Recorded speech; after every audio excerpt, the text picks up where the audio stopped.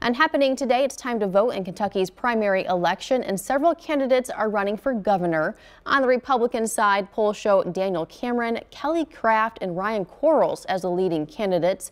Pepe Martin and Jeff Young are the Democratic candidates. They're challenging incumbent Andy Beshear. Also on the ballot for voters is Secretary of State and State Treasurer. Polls will stay open until 6 tonight. Of course, we'll continue to follow the races in Kentucky's primary election.